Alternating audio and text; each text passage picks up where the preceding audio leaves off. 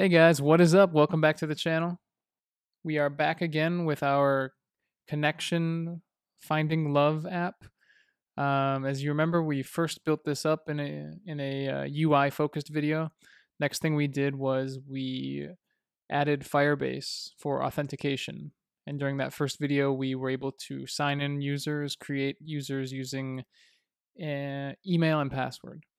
And what I wanted to do today, what I promised you guys we would do, is we would look into signing in with Facebook and Twitter. And this video is going to be simply adding Facebook authentication to our app. So without further ado, let's get started. First thing I want to do is I want to install a package that's going to make this all very easy for us. And that's called Flutter Facebook Login. So as usual, click on the installing tab, go ahead and copy the dependency.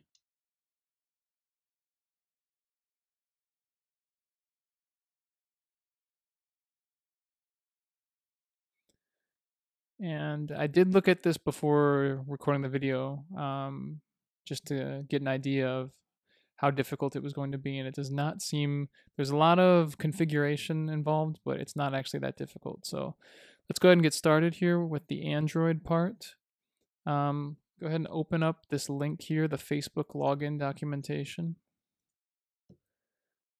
And what we want to do is create a new app. Now, this may require that you guys actually have a Facebook for Developers profile. I must have created one a while back. So if you haven't done that, pause the video, go ahead and get yourself started, and then come right back. Okay, so next thing we're going to do is create a new app. And what we have to do here is choose a display name. So as our app is called Connection, I'm just going to say Connection. Okay. We can skip a few of the steps because we're using this Flutter package, and this is assuming that we're just using a vanilla Android application. So we can skip past some of this. Let's go to step 5 here. This here you guys should be familiar with from my previous videos.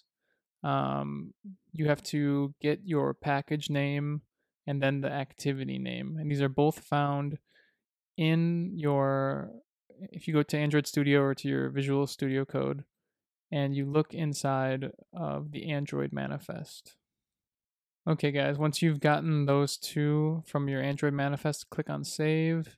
You're going to get this error message saying that they weren't able to find your application on Google Play, and you can ignore this if you haven't actually published, which we haven't. So go ahead and ignore that. Next thing we need to do is get what is called a development and release key hash. So go ahead and just hit copy code, open up your terminal. Okay, once you have entered that into your terminal, you may have to enter a password, which is simply just your user password for your computer. And once you've done that, you should be able to get the code, copy, and we're going to paste it here. And then hit save. Don't know if that's saved. Okay. If you want to, you guys can play around with some of these other settings. But those are the two main things that we needed to do. Okay, so those two are complete. Feel free to look at here, like using the Facebook login buttons. All of this stuff is optional for us. So let's go back to the instructions here, and we're going to need to copy and paste this into this strings.xml. And if we don't have one, create it. So let's go Android app source main res values. It's a lot, right? So Android app source main res values. So we don't have that strings file, so we need to go ahead and create it. Click on values resource file, enter strings. Okay, it's empty, of course. So now let's go ahead and copy this. Just paste over the resources. And then we need to get our Facebook app ID that we just got and paste it in here where these zeros are. So go ahead and copy, paste here, and make sure you keep the FB like it says in the comments here. Save. Again, go back, follow the instructions again. Copy and paste this into your Android manifest. Let's go ahead and do that. What I'm going to go ahead and do is just paste it here right before this comment saying do not delete the metadata below. Go ahead and save. Okay, so it appears that we've actually finished with the Android setup. Let's go ahead with the iOS. I'm going to go ahead and open this link now, and I'm going to close the Android one. Okay, so now we're on the iOS side. Let's go ahead and search for our app. Connection, that's what we called it. Scroll down. We can skip some of these. This bundle ID is the same as the package ID normally.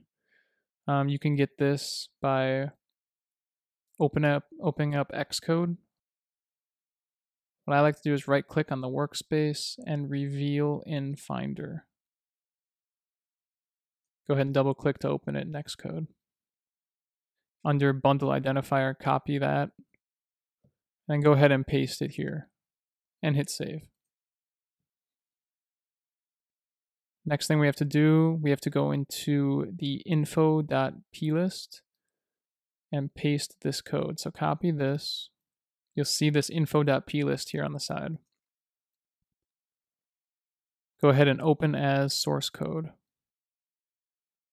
And then just add the appropriate code that you copied from the Facebook webpage. Hit save. Okay. This is an optional thing that we don't need, but look at it if you're ever interested in using some of these Facebook dialogues that they're talking about. Don't have to worry about the app delegate and scene delegate because we're using Flutter. That appears to be it for this part. So let's go back here. And here they're telling us something that we've already just done, which is to add the information to the plist. So we've already done that, so we don't need to worry. So now it says we're done. In our Firebase console, let's go to the Firebase console under authentication and go into sign-in methods because we have not activated yet the Facebook sign-in method. Okay, so you see it's disabled. Let's go ahead and enable it. And now it's asking for two things. The first one is our app ID. So let's go back to our Facebook for Developers page. And that's here. And I'm just going to go ahead and click on See All Apps. Go here to Connection. This is the one that I've just created. All right, guys, so if we're doing this right, you should end up on this sort of dashboard page. You can change between all the possible apps that you've got here. Make sure you're on the right one. Let's click on Settings and Basic. We need the app ID, and now you see I've changed into French. If you guys don't know this, I'm actually based in France, so it's quite often that I have my websites randomly turning themselves into French, which is fine because I need to practice anyways. But so let's go ahead and copy the app ID, paste it in here, and then to get the app secret, we'll go right back. And now it's actually asking us for our Facebook password. So I'm going to just enter that in quickly here and we'll jump right ahead. All right, let's go ahead and do that. Now you see the secret key. Let's copy that and paste it into our Firebase console. And the last thing here is an internet address, a URI that we need to copy, and this is going to be pasted into the other side in the Facebook.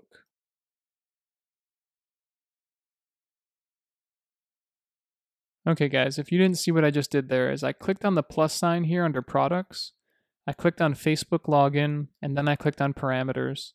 And those might be different because, like I said, I'm in French here now.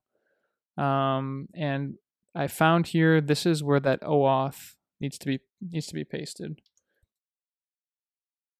So that's good. Let's go back here, and now we are enabled. And now we've actually set up everything in the Facebook developer website and in Firebase. But first we have to go back here and grab some example code. We may as well use this. Let's grab here. And let's go into Android Studio now. Okay, so now we're in this home sign-in widget, which is the widget that contains these buttons. I'm going to go ahead and create an auth, a Firebase auth instance. Okay, and then I want to create a function. There we'll paste in some of this code. So what we have to do here first is create a Facebook login. And then this, I believe, is the Facebook login. This is an await, so let's make this an asynchronous function. This login with read permissions. I'm assuming that this was an old method that used to exist and has since been changed. So now it's just called login.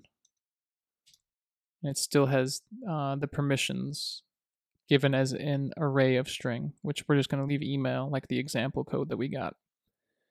The next thing is this HTTP. This is a package that we can go ahead and grab. Add this. I'm going to pause the video now while I restart the app. Okay guys, during the process of restarting the app, I got this error I wanted to show you guys just in case you have the same thing. We're getting an error from CocoaPods, which is the package manager for iOS. And it's saying that the platform iOS version 8.0 is being used by default because no platform was specified. So in order to correct this, let's go back into Xcode, open up the pod file, which is located under pods. And you see here up at the top, uncomment this line to define a global platform for your project. And apparently 8.0 wasn't working. I'm not sure what will make it work. Normally you want to use as low a platform as possible so you can include the most users who haven't quite updated, but iOS users are usually pretty good about updating, so I'm not too concerned. I'm going to put just 13. I'm sure 12, 11, 10 would probably work too. All right, so now what I want to do is uncomment these two lines of code that I commented out because they had errors. Remember the whole point of restarting that app was to import HTTP as a package. So now we've got that. Go ahead and name as HTTP. For this, I'm actually just going to, instead of decoding the JSON, I'm actually just going to print this if we're successful. If we are successful, I want to get the credential. This was all example code that was given to us in the Flutter package on the pub.dev. So remember, guys, it's not cheating to rely on other people's examples and to take code and change it how you wish. We're not going to reinvent the wheel every time, right? And that's why people share stuff online. That's partly why I'm creating this video, right? Is to figure something out and then to go ahead and show it to you guys. I'm on YouTube all the time trying to figure out how do things work, how do I create certain things using Flutter, using other programming languages that I'm interested in. I'm always looking to learn new stuff. So yeah, that's just a little bit of a tangent, but just saying, you guys, there's no need to reinvent the wheel. Now that we have this, let's go ahead and test it. So this function needs to be called when we click on this button. So let's find, here it is, the container. Let's go ahead and wrap that. Create a button out of it. Okay, so what I've done is I removed the email here just because I'm trying to keep my personal stuff personal. So what I'm going to do here is let's go ahead and test it. This looks very good. This is looking how we would hope. Okay, continue as Ryan in French again. Nice. Click here. And voila, there we go. This looks like it's working. The Facebook's login status was turned to login. We therefore signed in. We printed off the Facebook user's name. So if you wanted to, the next step would be to navigate to a new page. You would store the email. Using this Facebook sign-in makes it easy for your users because then they don't have to create yet another account. There's just tons of stuff you can do. They have games on there. They have, obviously Facebook Messenger. There's tons of stuff in there. Sign in with Facebook is great. In my next video, I probably want to dive into sign in with Twitter. If it's just as easy as this is, that should be a nice short video for you guys just to complete this series. This is something that is extremely useful for tons of different types of applications. Anything that you need to sign in on. Maybe as a little teaser here, maybe the next thing that we should do after Facebook and Twitter is we should look at, Face ID and Touch ID on Android and iOS. This is all good stuff that you guys can use to create cool experiences for your users, signing in, making it easier on them so they don't have to enter a password each time. If you guys like these type of videos, let me know in the comments. Give me some suggestions for new videos that you might want to see, things that have been bugging you that you don't know how to do. Please subscribe if you guys like the content and you want to be notified of the next time I put out a new video. I'm just going to keep churning this stuff out. I'm really enjoying it, and thanks you guys for watching. We'll see you next time. Bye.